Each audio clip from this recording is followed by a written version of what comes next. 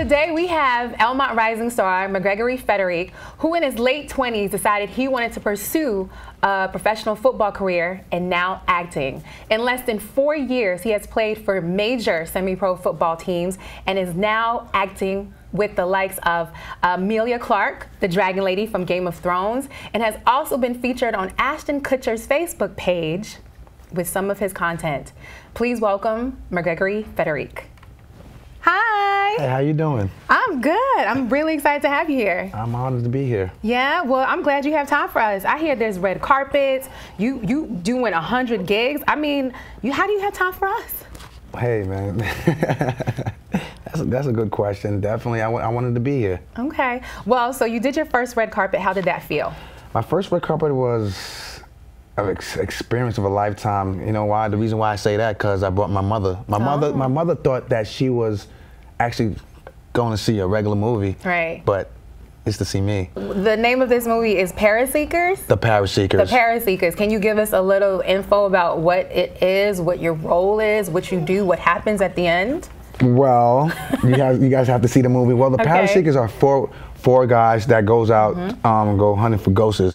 And my role in it was a reenactment role. I play as a plantation worker. Back in the days, slaves were not allowed to flirt with other slaves. So the little girl seen us on the field flirting with each other, and she went back to the master and she told. So we have slaves and ghosts in horror movies.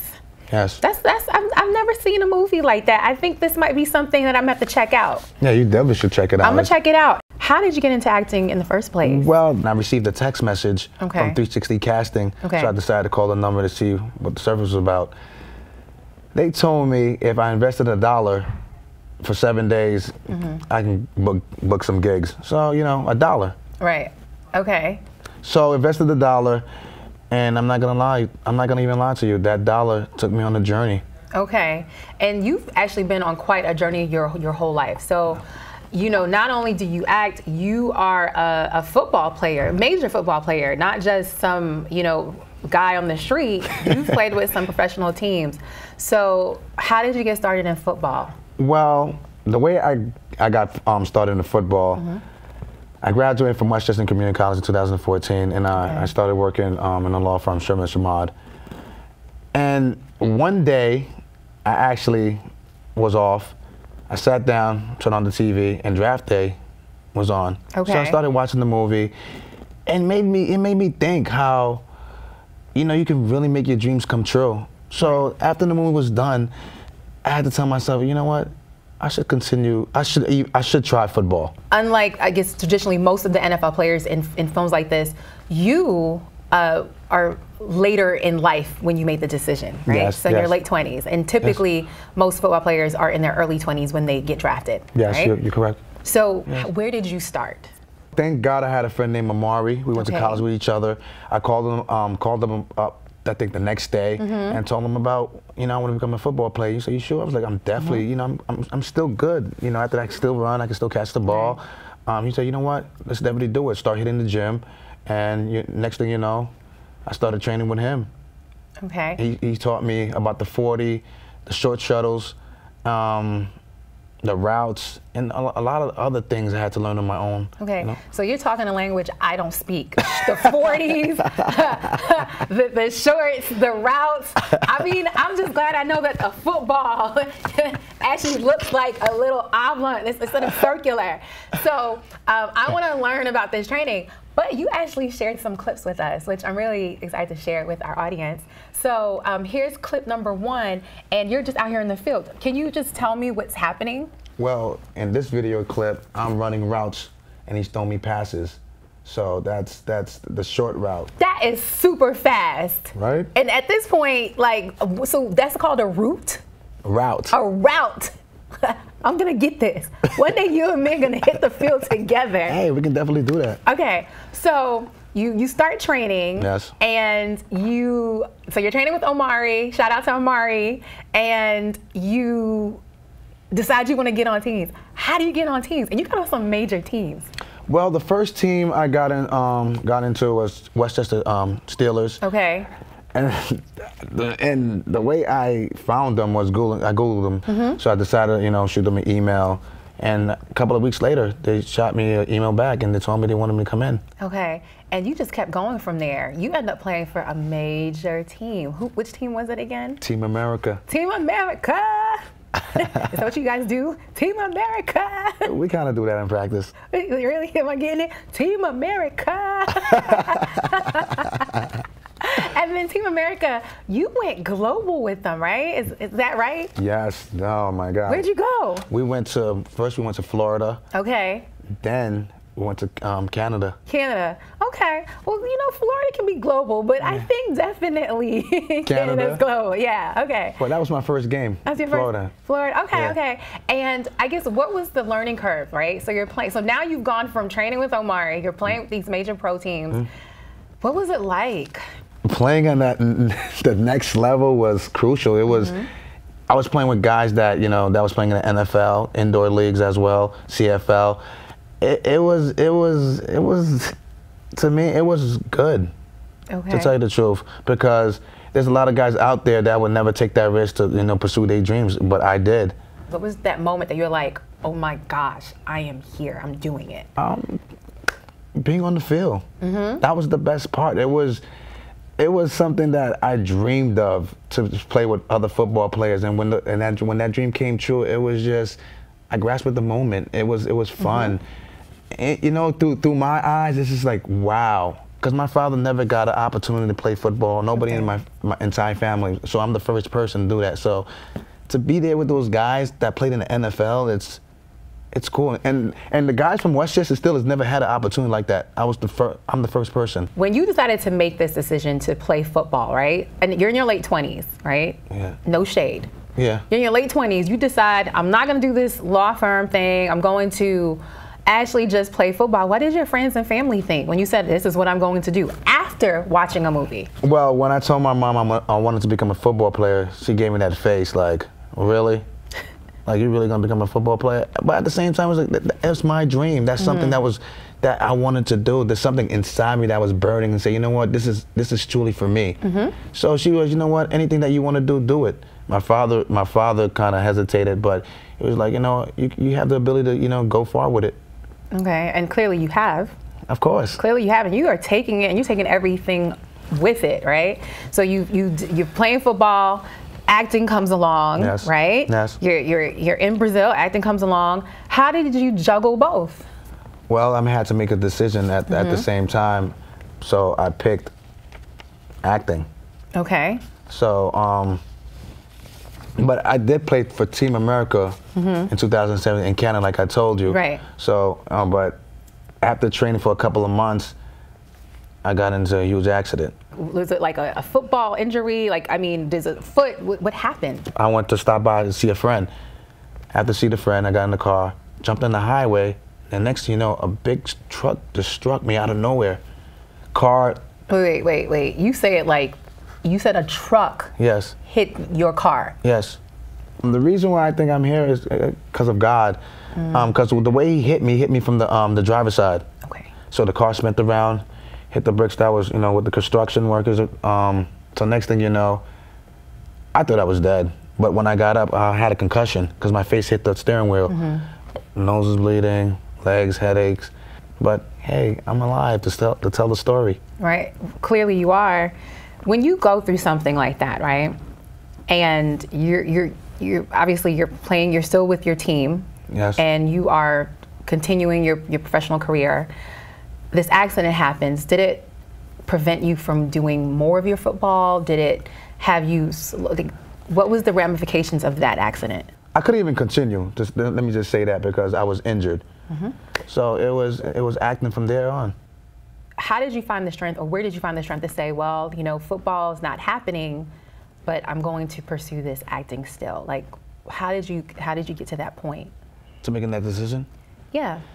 Well, I really had to think about it, because acting, everybody can act at the end of the day. You don't have no limitation. With a football player, you can up to what, probably 30, 31. In the NFL, you only get like 4 years. So I just took it as not a loss, but as a lesson learned. I can continue with acting at the end of the day. With football, I could still play. That's the thing. But with acting, I think it's better because it gave me more experience. It gave me a lot more. You understand? Yes, I do. And well, clearly you're doing all right. For our audience out there, McGregory, talks like this is just something that's just naturally happens to everyone, and it doesn't. I've tried acting. Oh yeah. Let me tell you, my pretend game is whack. But but our friend here has appeared in over 100 gigs. Oh, 100, and that was like when I read last. So it's probably like 170 now.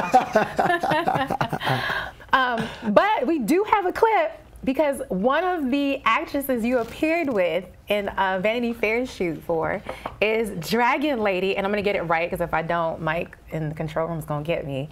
Amelia Clark. Mm-hmm. And so take a look at McGregory with Emily Clark. Oh, Amelia Clark.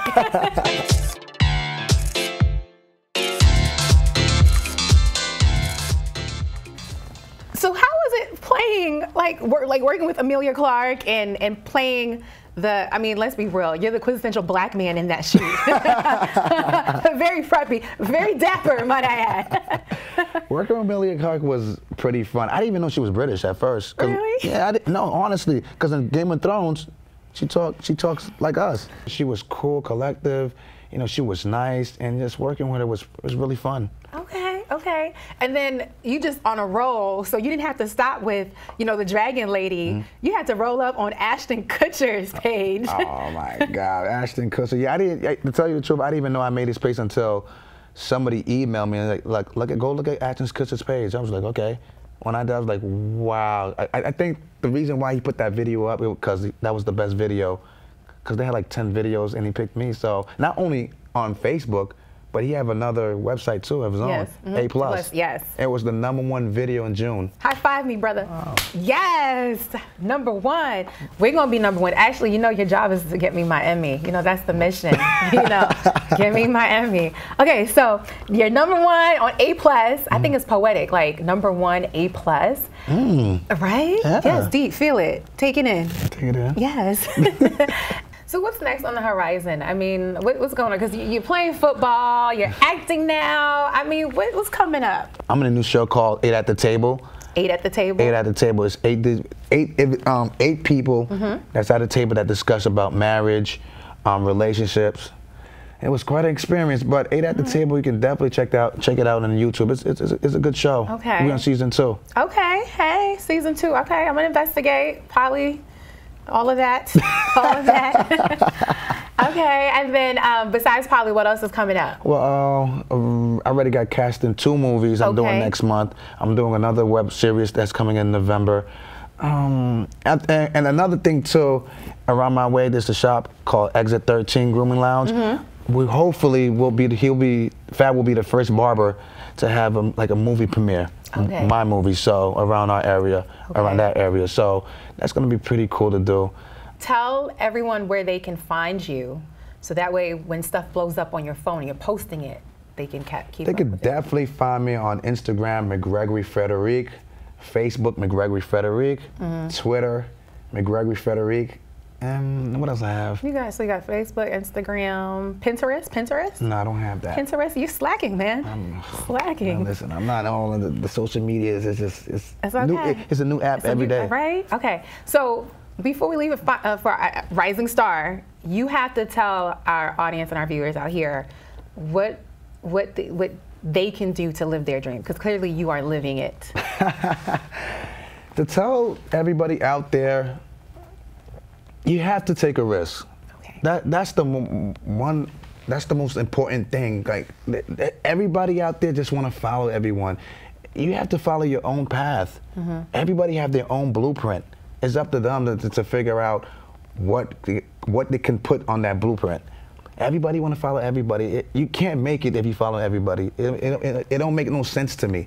So to me, it's just, continue working hard, continue being you, and keep striving. That's the goal. It's how bad you want it. That's the thing. How far would you go for your dreams? I went far for mine. Okay. Well said. Well said. So I would like to thank McGregory Frederique for being our rising star. I think I'm going to take some of that risk myself and hit the field with you. How about the acting? I'll let you do that for us. Look, actually, you know what? I take that back. Okay. I think if Amelia Clark ever does another stock footage photo, I could definitely do it. Watch. Bam. Okay. See, sophisticated woman. Bam. Okay. Right? I can do that. If you know a rising star who would be great for our show, please feel free to visit the www.patv.org website and submit. We would love to hear from you or to meet them. And, you know, always follow us on social media. Again, thank you to our guest, our rising star. And that's it. I'm Carlin Lavelle, y'all. Bye.